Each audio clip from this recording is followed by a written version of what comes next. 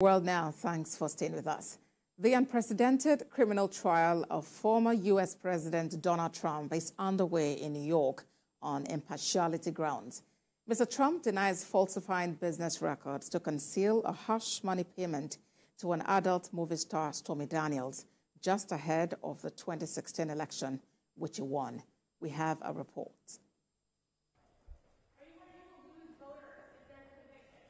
After proceedings began on Monday, 60 of 96 potential jurors were quick to say they could not be impartial. The jury selection is continuing and could take up to 2 weeks. This case is nonsense. It should never have been brought. It doesn't deserve anything like this. There is no, they've said it, people that don't necessarily follow or like Donald Trump. The dismissals on day one were an indication of how challenging it could be to find a group of 12 impartial jurors for such a unique case. It concerns a high-profile sex scandal that involves a former president who is running once again for the White House. The Manhattan District Attorney's Office alleges that Mr. Trump directed his former attorney, Michael Cohen, to pay Ms. Daniels $130,000 in exchange for her silence about an alleged sexual encounter that the former president denies took place. Prosecutors say he did so to unlawfully influence the 2016 election, but Mr. Trump has pleaded not guilty. Prosecutors also argued that some of Mr. Trump's posts on his social media violated a gag order which Justice Machen imposed on him. The order was expanded to relatives of those involved after Mr. Trump attacked the daughter of Justice Machen on social media. The Manhattan District Attorney's Office asked Justice Machen to fine Mr. Trump $3,000 in total for 3 posts on social media.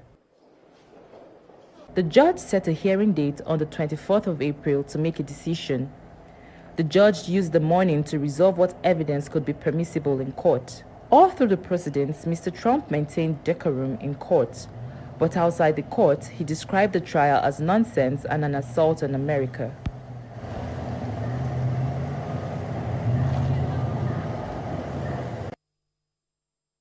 For more on the Trump criminal case, global affairs analyst Ibidola Kwajayi joins me now for in-depth analysis of current developments from Dallas in Texas. Thank you very much for joining us on World Now. Well, Donald Trump is making history, the first U.S. president, former or current, to face a criminal trial. And he's seeking re-election in 7 months. How's that?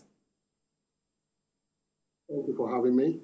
It's precarious times for Donald Trump because this, as you rightly said, is unprecedented in U.S. history. This is the first president to be facing a criminal charge, a situation that could make him a felon in a few weeks if he's found guilty. And this has a lot of implications for Donald Trump because he's somebody that prides himself in how people view him, his personality, and the last thing he wants right now is to be dragged through the courts of law to expose a lot of issues he had whilst he ran for the presidency in 2016. It's not a good time for him. All right. We know today is day 2 of his trial and selection of jury is on. Already a number of people have excused themselves. They feel they cannot be impartial in the matter. How do you think this could be handled and how long could this actually linger for? Well, it's a tough situation because, we don't know how that breaks down. So whether those who are saying they could be impartial are people that have negative views of Donald Trump or those are his hardcore supporters. So the judge will have to allow the process to go through until they find the jurors, 12 jurors that will determine whether he becomes a felon or not. But it's a process. This is how the U.S. justice system works, and they just have to go through the process to find those who are going to be impartial and will give the evidence as presented and basically make their decision on his guilt or non-guilt of this. All right. And over time, Donald Trump seems to be known for making the most of situations. As a TV personality, a showbiz man, he just seems to know how to maximize whatever you thought was even negative publicity, in his favor. How do you think this could impact his run for the #1 seat in the U.S.? In reality, I don't think you could have asked for more primetime TV for Donald Trump. Now, he loves to be on TV, and what these court proceedings will give him is prime time because he's going to be on the news every day.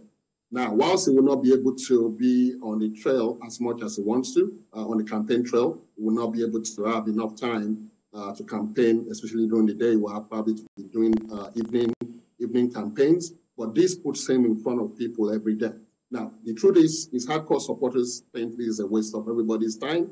There's nothing anyone can tell them that will change their mind about who he is. So that's not going to change.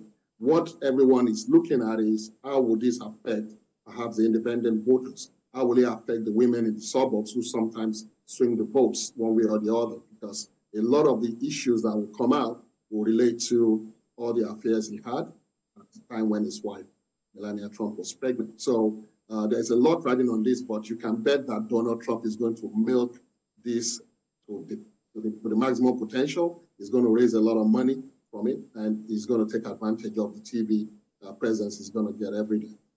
Indeed, I was just thinking back to the time he was trying to get his party's nomination, for the upcoming election. The fact that despite all the cases that were being brought up against him, he was just able to somehow, curry the favors of the people. And I was wondering how, this could impact, these undecided voters, these independent voters. Do you think they could be swayed, Well, most definitely. Most elections in the United States are determined by the undecideds, So nearing the election, if he gets convicted, that makes him a felon. Even some of the people that believe that he should be the right man for the job are going to have a second thing. They want an image of a U.S. president who's a convicted felon, sitting in the White House. And this actually is probably one of the lesser issues that he has right now. He still has the January 6th insurrection case coming up. So whether that comes up before the election is another thing, And so there is a lot of issues that he has ahead of him that he has to navigate to become the U.S. president. But you can bet that this will definitely sway some minds when it comes to voting day when we elect a new president. All right. Global Affairs Analyst Ibidola Kwajayi, thank you for talking to us on World Now. Thank you for having me. Thousands of people have demonstrated in the Georgian capital demanding the withdrawal of